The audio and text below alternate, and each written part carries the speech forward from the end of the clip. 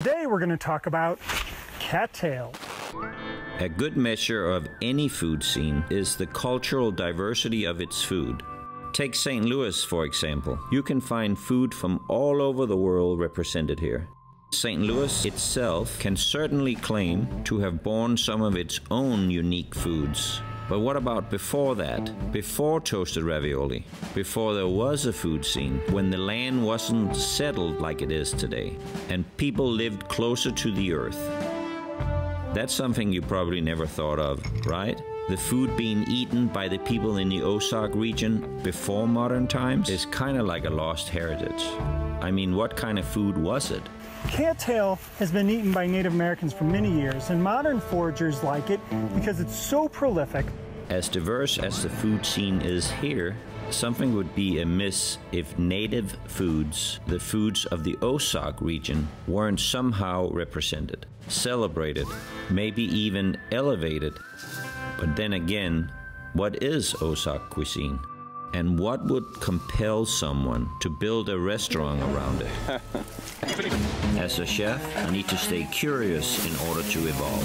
For me, that means looking beyond a good meal to learn more about who made it and what inspires them to cook. La comida es amor. Every great city has great food. I'm going on a journey around the world, right here in St. Louis. I'm on a quest to find passionate chefs who cooks from the heart. It's exciting. And I think it's the best. To prove that food is love. And it's gonna be delicious. Food is love. Love your food. One of the interesting things about great food cities is there's always new people coming in, or people that have left St. Louis are coming back. Rob Connolly, I heard a lot about him. Originally from St. Genevieve, he has decided to open a restaurant in St. Louis where they explore cuisine from the Ozarks. What is Ozark cuisine? To find out, I'm having dinner at Bulrush, and with the prefix menu and foraged ingredients, it promises to be interesting. I can't wait to see what he has in store for me tonight in here. My immediate impression walking in is the aesthetic, the low light, the central food station, and low bar-style seating. It all feels really well thought out. It's cozy in here, kind of like you're at a friend's house for dinner. A friend who is really serious about his food's origin story. This is Chef Rob Connolly, part historian, part woodsman, conservationist, and another part chef. Rob's restaurant Bulrush is single-handedly representing an era of food that would likely never have had a voice without him. Welcome to Bulrush. We're looking to define Ozark food or Ozark cuisine. And for us, that's the late 18th, early 19th centuries. And we picked that time period because that's the time when we know the Osage indigenous people first encountered the settlers. The settlers often would bring the enslaved. And those three cultures are the cultures that all contributed to the food that we eat in this region today. And so we explore all those cultures to honor them. And specifically, we do that through archival work. We look at letters and journals from the time period, and then we supplement it with archaeology, paleoethnobotany, and some of these other scientific disciplines that will show us things that were eaten that may not have been documented. Rob claims there's at least 3 years of research behind every dish at Bulrush, with historical reference to its use in the Ozarks. And so I thought, wouldn't that be interesting to take these ideas, use them as the launching point to create new food, not something that's just random and new, but tied to this past to be able to tell the story of these people who gave us what we have today. That's what I thought would be interesting, because we don't serve it unless we can prove it, even if we think or know that it was there. We have to have the evidence. Think about this. In only using ingredients from the Ozarks, Rob is making his job as a chef decidedly much harder. For example, why the bar doesn't get to have lemons at the bar. it doesn't make sense. It's not in the history. Yeah, that's true. But this isn't a classroom. You're here for a nice meal. Okay. So your first course tonight, this is a roasted onion broth, and that's in the little pitcher. And on the plate is minced vegetables, primarily carrot and radish, with pickled mustard and fresh mint. And that little pillow, again, that's a thing called a puri or pani puri in Indian cuisine. Here we're going to Ozarkize it, and so take your little finger, pop a hole in the top without breaking through the bottom, and then use your spoon to fill all those minced vegetables into the pastry. Pour a little bit of the liquid, pick it up, and enjoy. All right. Yeah, I'm born and raised in this area all the way through high school. And then with school, I went off to other places and came back about 5 years ago for family.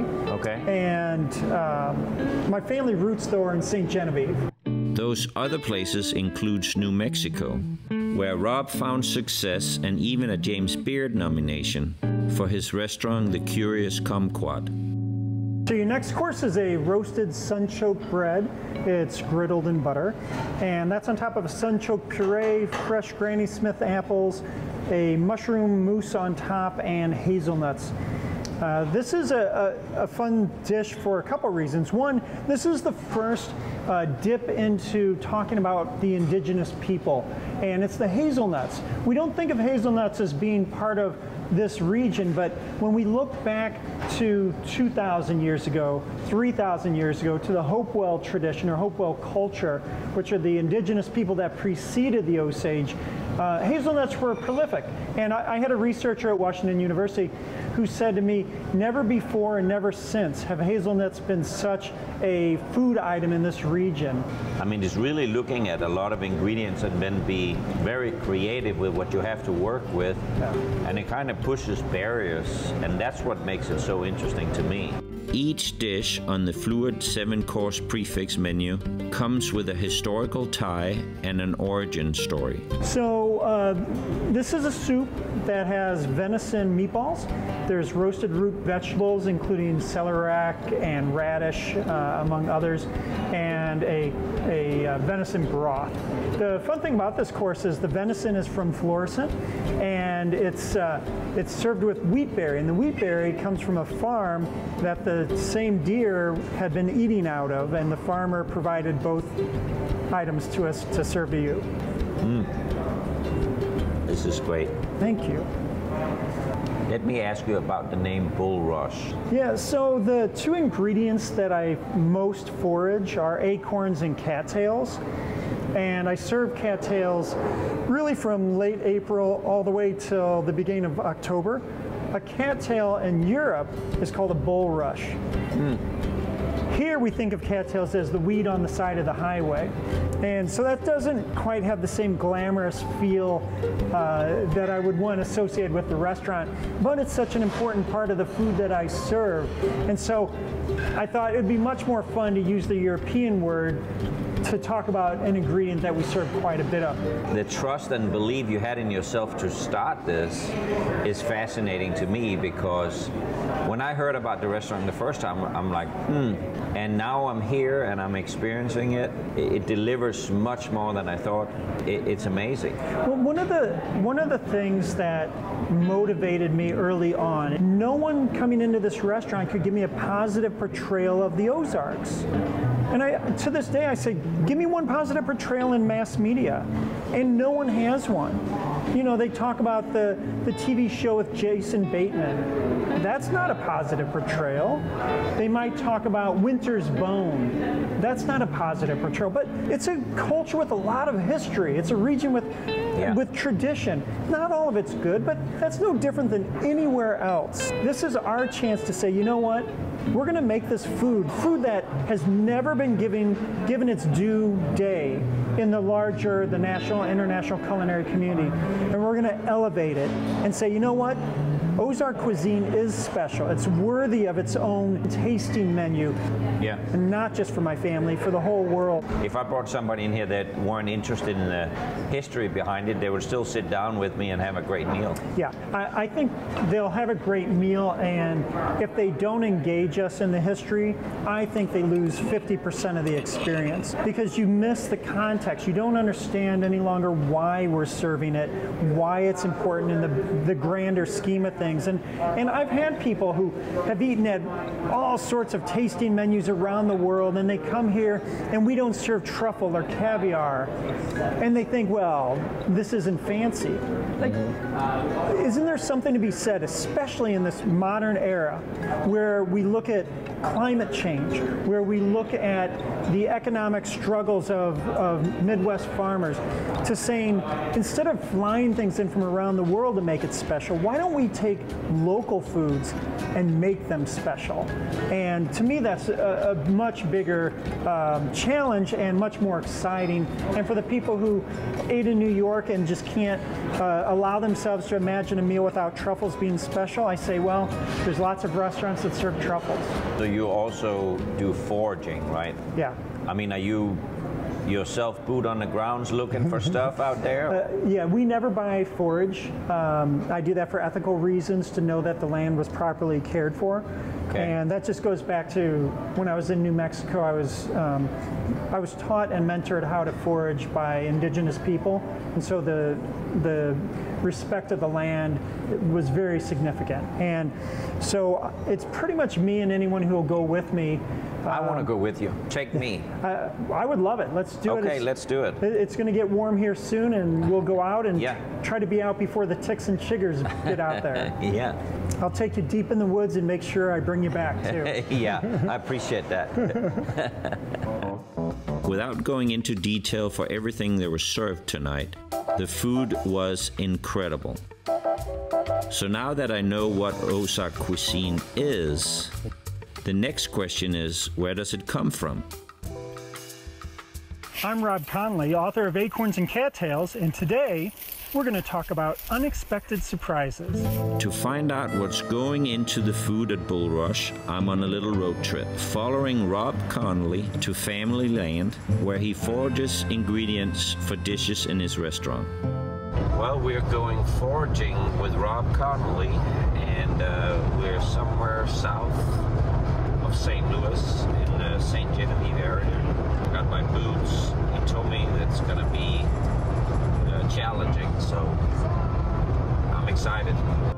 Right now, the challenge seems to be keeping up with Rob's car.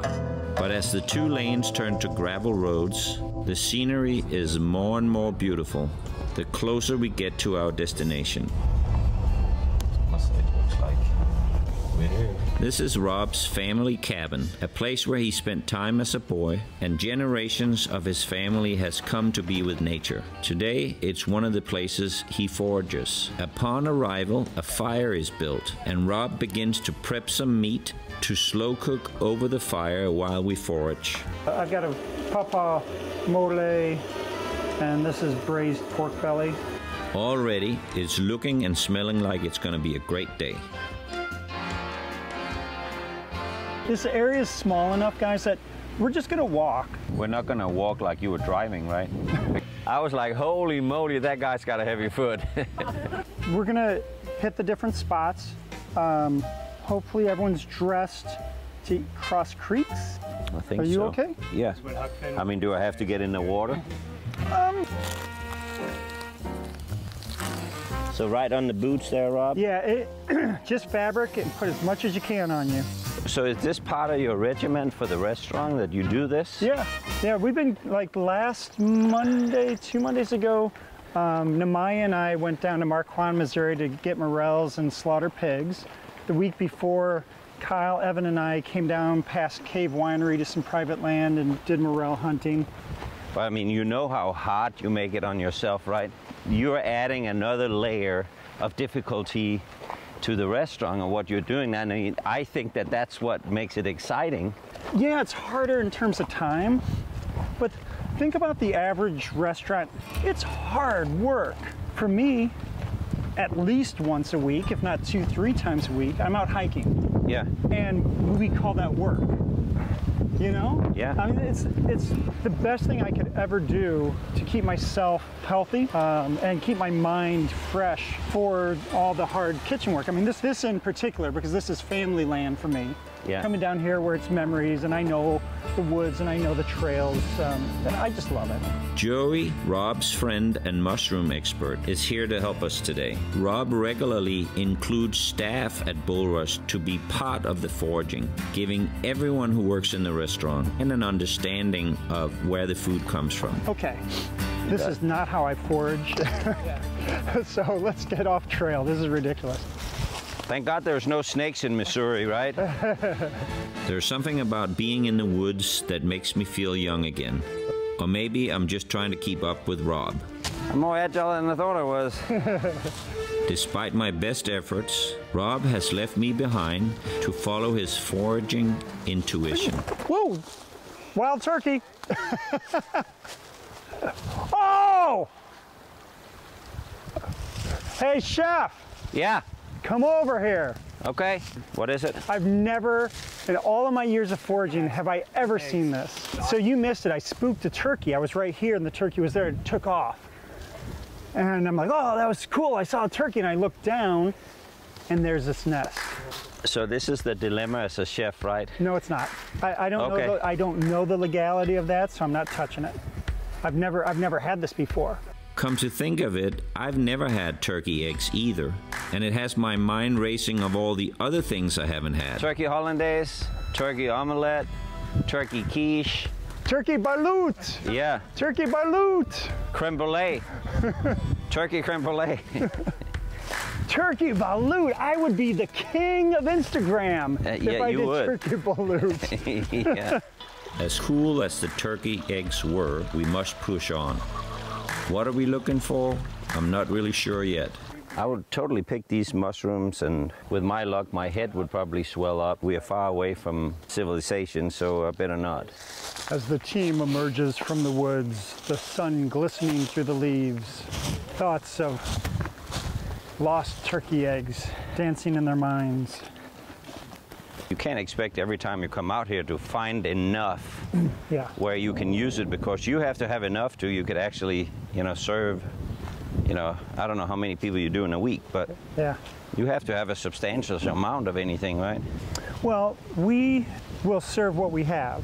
Yeah. And so if it lasts one night, it lasts one night. There was a meal a few years ago where I had enough literally for 8 people, but it was a really cool dish. And Yeah. so we served it. Made 8 people very happy. Okay guys, we're gathering pawpaw blossoms and they're going in the Okay. fish box. They're beautiful, they have a great texture, and I pickle them. Now we have 2 tablespoons worth. Look at him working, having a Tom Sawyer moment. That's right. Show me how you do it, guys. We're not looking for morels today. I know. Yeah. Just looking. So don't look for that pattern today. If anything, we're gonna get oyster mushrooms. To forage and make a menu of it is mind-boggling. It's just absolutely mind-boggling to me.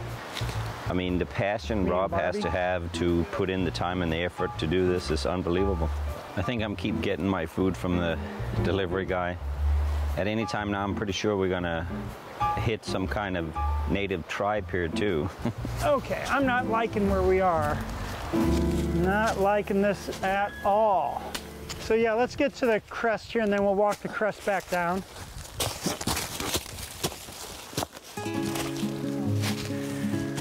Watch it. My foraging mentor, he loves to tell the story how he was out literally in the middle of the desert. You can't see anything in any direction. It's a salt flat. The plants told him to go, and he just felt compelled to go in a certain direction where there's nothing. He said he walked about 5 miles. He gets out there and he sees a burned out tree in the middle of nowhere. And he looks inside, and a freshly vacated beehive. The whole thing was filled with the beehive. He gathers all that comb, takes it back to his cabin up in the mountains, and it was fresh smoked desert flower bee honey.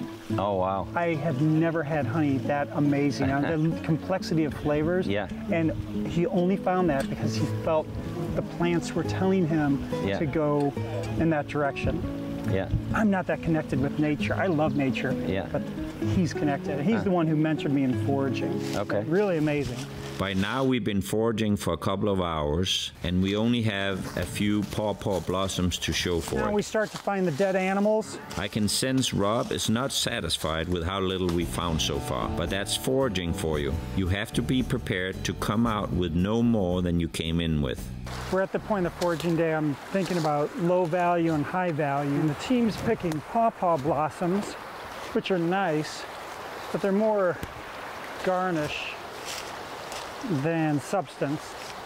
And so I'm trying to go to places that are a little harder to access that may actually have something worth eating. This is unfriendly territory, huh? You can see why a lonely teenage boy might enjoy this spot in the woods. Okay, we're gonna be going left, so you don't need to follow. Okay. I feel the need to check, and we know what happened last time I did that. Oh! See, you gotta follow your gut. I love this. What did I just say?